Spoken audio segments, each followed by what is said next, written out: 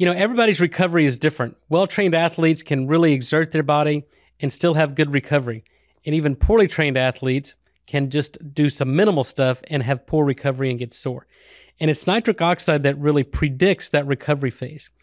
If you're well-trained, your body produces enough nitric oxide, you have enhanced mitochondrial function, you increase the efficiency of oxygen utilization, and you don't get lactic acid buildup. Therefore, you recover faster. If your body can't make nitric oxide, you become energy inefficient, you get lactic acid buildup, you get inflamed, and you have poor recovery and muscle soreness. So I'd advise take people, number one, improve your body's ability to make nitric oxide, but before any athletic performance or any exercise or any type of activity, take nitric oxide, improve blood flow, take out the metabolic waste products, and that will improve your recovery. Another common myth is that nitric oxide is just for athletes, and that couldn't be further from the truth. Nitric oxide is essential for optimal human performance and overall health and wellness and longevity. Fortunately, athletes are what we call the early adopters. They're the people who look for any competitive advantage. And when nitric oxide first hit the scene in late 1990s, it was the athletes who adopted this, try to improve their nitric oxide production so they can improve their performance. And I think that still holds true in athletes, but nitric oxide is not just for athletes.